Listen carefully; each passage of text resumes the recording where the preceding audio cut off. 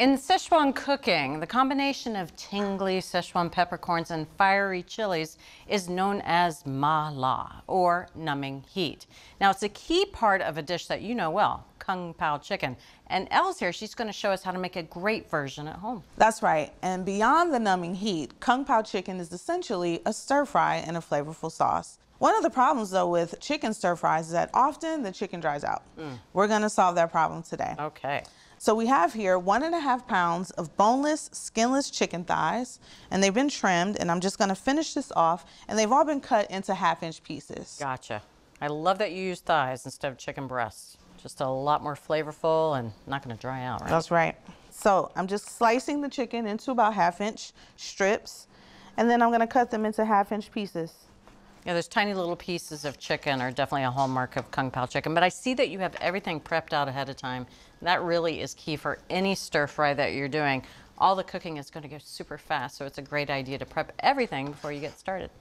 Okay, so I've washed my hands, I got rid of the cutting board. It's time to make the marinade. All right. I have here some traditional ingredients: 2 tablespoons of soy sauce. Nice deep flavor and Oh, some yeah. salt. Oh yeah. 1 tablespoon of cornstarch. Now, this cornstarch is really the magical ingredient. The cornstarch is going to coat the chicken, so when it hits the heat, it's going to create a gel around the chicken. This is what's going to make our sauce stick, because we don't want our sauce to be starchy and goopy. We want it to have a nice shiny glaze. I also have 1 tablespoon of Chinese rice wine. And finally, 1/2 teaspoon of white pepper. So I'm just going to mix it well.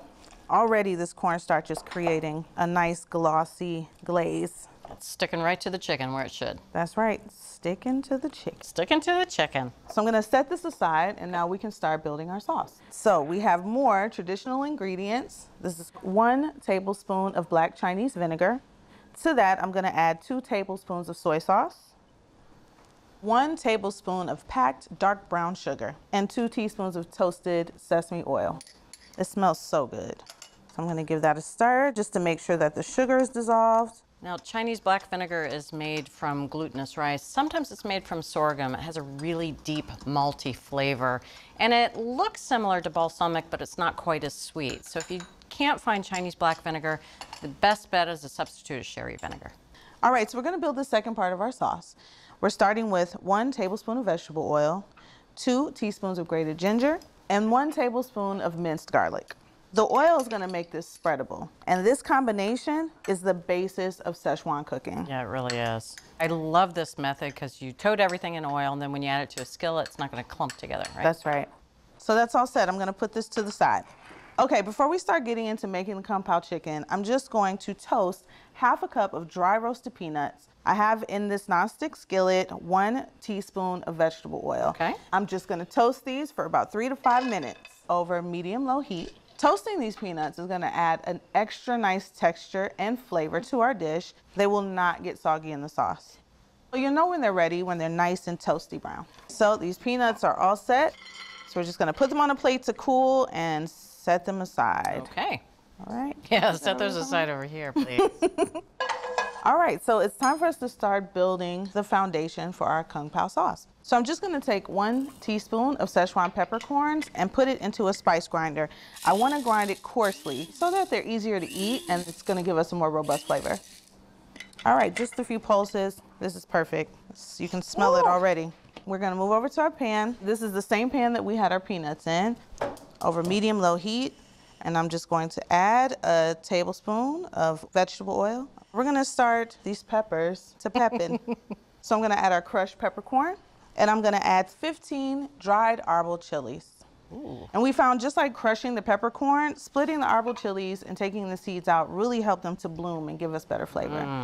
So we're just gonna let these bloom for about 1 to 2 minutes. All right. Okay, so these bloomed, they smell pretty good. I'm just gonna add our garlic ginger mixture. Nice little sizzle there. Yeah, and because we added oil, it's spreading quite easily. And we only need to let this go for about 30 seconds. Okay. Stirring pretty frequently until the clumps are gone. That looks about right. So now we can add our chicken that's been marinating. So we're gonna add the chicken and spread it to an even layer in the pan. Browning is not a staple of Sichuan cooking, Okay. so we don't need a lot of browning, but we do need the chicken to be done completely. So I'm gonna increase the heat to medium-high, put a lid on this chicken, and let it cook for 1 minute. Okay. Okay, so it's been a minute. I'm just gonna take the lid off, give it a stir. So this stir allows the chicken to cook on the other side. And I'm gonna put it back in an even layer as it was before. Okay. Put the lid back on and let it cook for another minute. All right. Every time you lift the lid, it smells better and better. I know, it's so exciting. All right, so it's been a minute, it's looking good. I'm gonna add 2 celery stalks cut into half-inch pieces. And it adds some beautiful color, a nice crunch and texture, and I think a nice cooling sensation when you're eating a little bit of chili, you know? Yes, absolutely. And I like that you added it after the chicken. A lot of recipes will add celery towards the start and you end up with overcooked celery. Yeah, that's not Not good. good. So I'm just gonna keep cooking this another 2 to 3 minutes uncovered. Okay, so we're going to add the sauce, which is the staple of the dish. And because we put cornstarch on the chicken earlier, the sauce is gonna stick and be so glossy and so beautiful. I'm gonna stir this constantly. It just needs about 3 to 5 minutes to reduce. Gotcha. Look what we made here. Beautiful. This Kung Pao chicken is saucy but not goopy. It's shiny and glossy and smells delicious. It's great that it's not swimming in sauce. That's right. So to finish it off, I'm gonna add 5 scallions that I've cut into half-inch pieces. It's just the white and the light green pieces. Okay. And our toasted peanuts from earlier. And I'm just gonna stir it to combine it. All right, so I'm just gonna take it off the heat and we're ready to eat. done. So be sure not to eat the chilies, Yeah. okay? And don't write to us if you happen to. And I'm serving this with white rice. That looks A little more? gorgeous. There you go. All right, I'm going for the star of the show, the chicken. Meat is so juicy and tender. The thighs were the best selection for this dish. The flavor of the sauce is so complex. The black vinegar, the rice wine, The Szechuan peppercorns. Sichuan peppercorns. And the fact that everything was prepped to a similar size means you can do this. Get everything on your forkful in one bite. Oh, you brought the fire. I try. Oh, that is good stuff. You're gonna wanna make this Kung Pao at home, and it starts with classic stir-fry prep. Toss chicken thighs with soy sauce and cornstarch, then make a sauce with Chinese black vinegar, brown sugar, and sesame oil. Grind, then cook Sichuan peppercorns with arbol chilies, then add garlic and ginger. Cook the chicken, add celery and the sauce. Stir in scallions and toasted peanuts, and serve with white rice. So from America's Test Kitchen to your kitchen, the fiery, tingly, so good, Kung Pao chicken. I think we could go into business with this.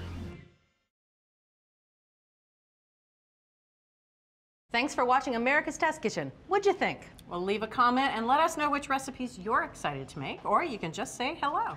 You can find links to today's recipes and reviews in the video description. And don't forget to subscribe to our channel. See you later. I'll see you later.